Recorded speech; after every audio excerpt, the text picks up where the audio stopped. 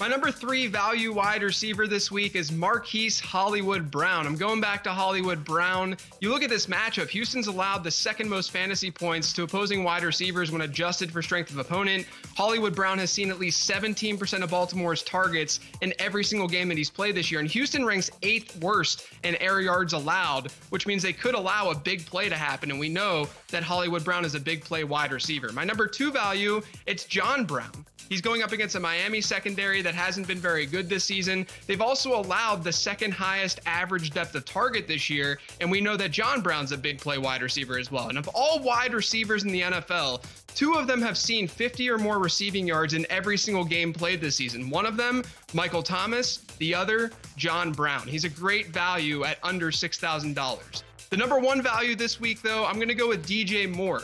This is a game that has a fairly high over-under. DJ Moore is only priced where he's priced because he hasn't scored a touchdown since week 3. But despite that, over his last 5 games, he's seen at least a 24% target share in that Carolina Panthers offense. Volume should be going his way, and it's against a beatable Atlanta secondary. I love DJ Moore at $6,000.